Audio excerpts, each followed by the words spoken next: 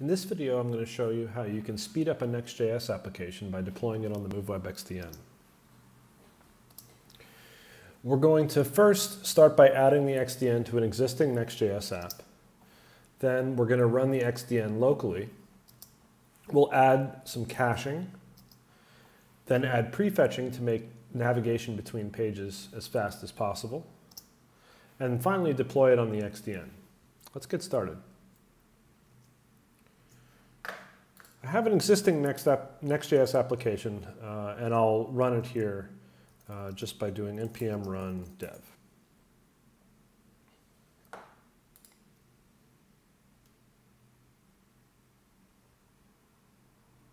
So this is a simple little two-page application that I built. It's meant to represent a blog. It lists the available posts, and then you can click on a post to see the details. I've injected a little bit of slowness in the API requests that drive these screens to show how we can overcome that with the XDN.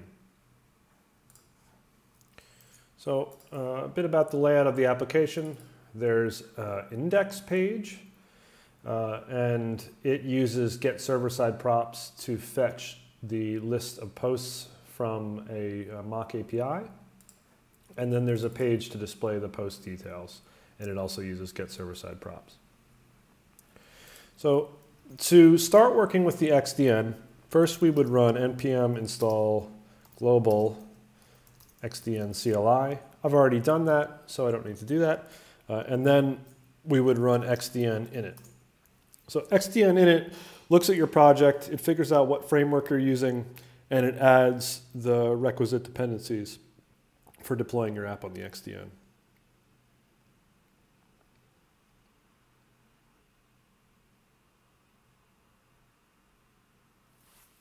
So in addition to installing the dependencies that we need to deploy our Next.js application on the MoveWeb XDN, it also added a few files.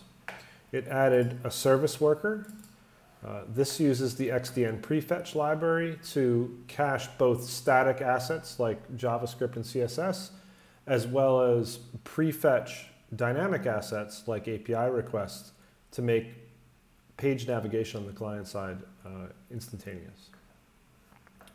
If you don't have a Next config, it will add one for you. If you do, then you need to add these two plugins with XDN, which ensures that it will be packaged properly for deployment on the XDN, and with Service Worker that uses the Next offline plugin to inject the Service Worker into the browser. There's an XDN config file. I won't go into that too deeply, but this contains options for configuring the XDN. And the most important thing that it adds is a routes file. So this is the heart of all of your CDN-as code logic on the XDN. Here it just has two simple routes, one to serve the service worker, and then it uses a Next routes middleware provided by the XDN Next package that automatically adds all of the page routes in your Next application to the XDN. So now, in order to run the XDN locally, what I'll do is I'll just run XDN run. It also added some scripts so that if you'd like to run the XDN either to start, build, or deploy your app, you can do that via npm scripts as well. Okay, so now I'll open up the app in a new browser tab, and it looks exactly the same, but now it's running behind the XDN. So what I can start to do is add caching behavior to my app. So in order to do that, I'll go back to the router, and let's cache the server-side rendered result for the home page. So in order to do that, I need to add a route for my home page that specifies caching behavior. So I'll do that above the Next routes plugin here. So what I've done is I've declared a get route for the home page, and I'm using the cache function to specify that the result should not be cached in the browser, but it should be cached at Edge for 1 hour. So in order to see that in action, what I can do is run the XDN with the -- cache option. This is going to simulate the edge caching locally.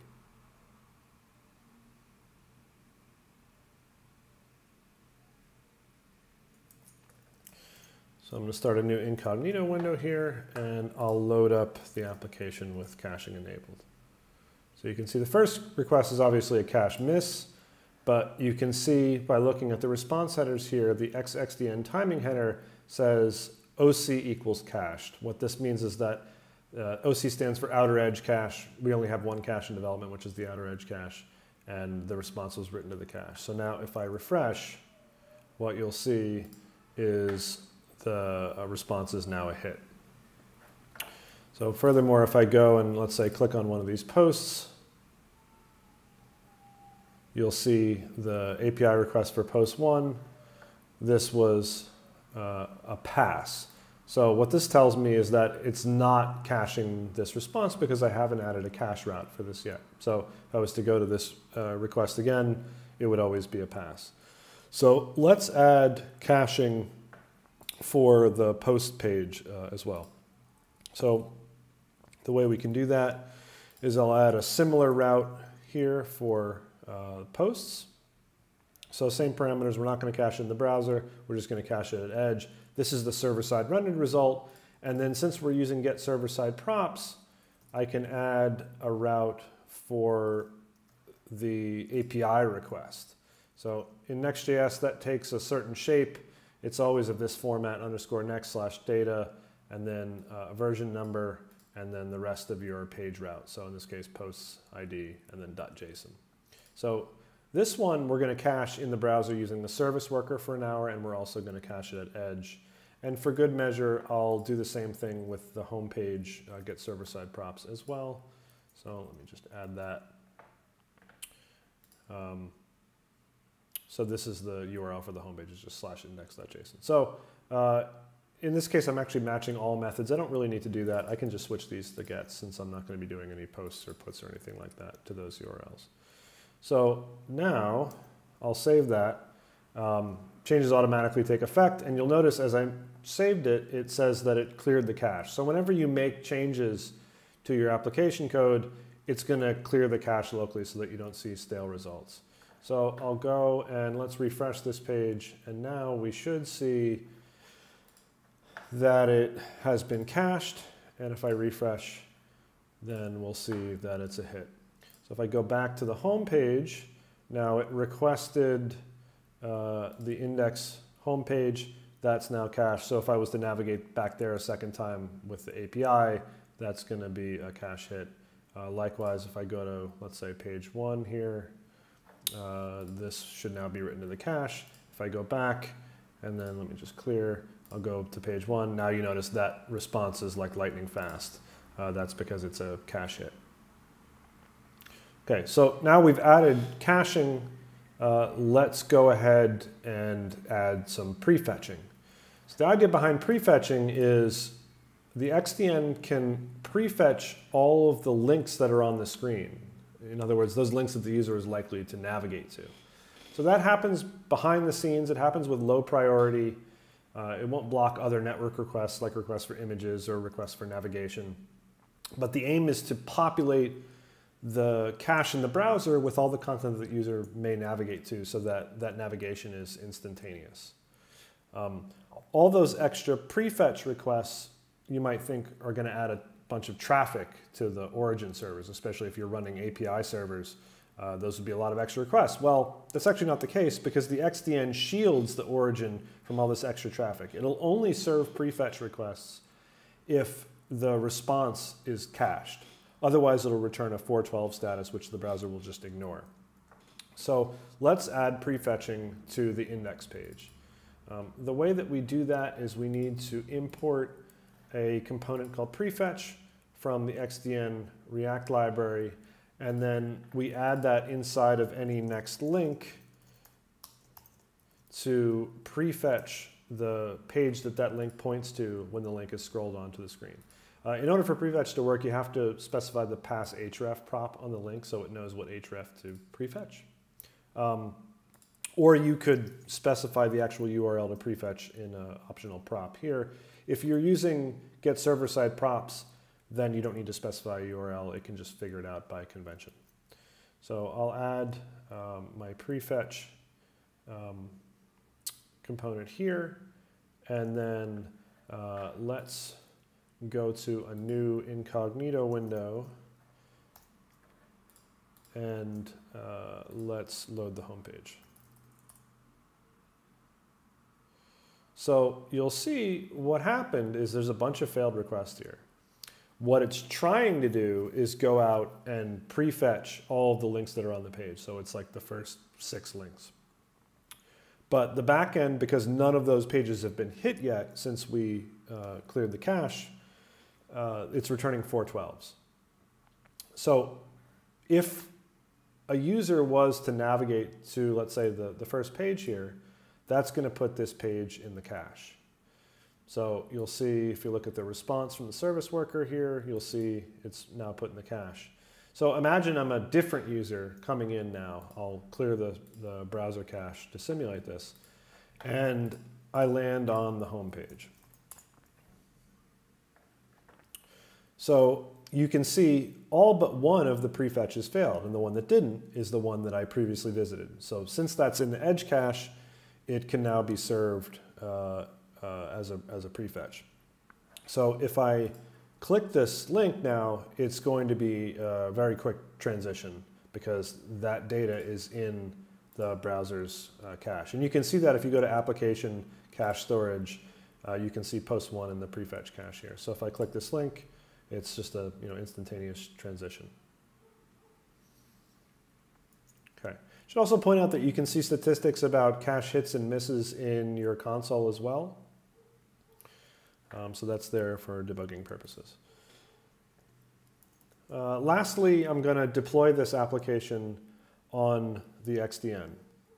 So in order to do that, very easy, you just do XDN deploy, and it will use the name from the package JSON as the application that you're going to create in the Move Web Developer Console. I'm going to deploy it to a specific team that I have, which is called the platform team. So I'll do that here.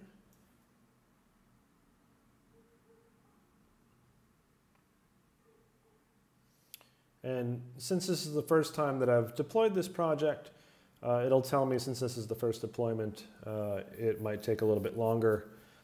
So it's got to go out and set up a bunch of things. That takes probably an extra 20 or 30 seconds. Now it'll do a production build of my app.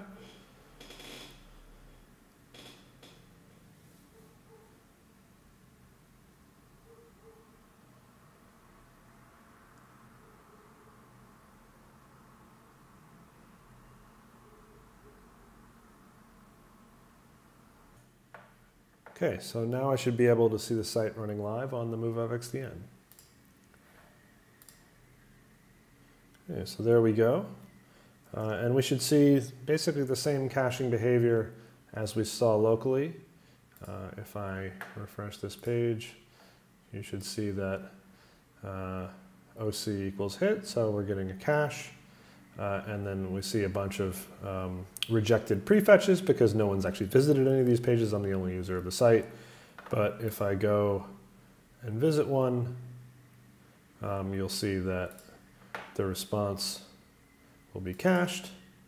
And then if I go back and let's say I'll visit this page in my incognito window,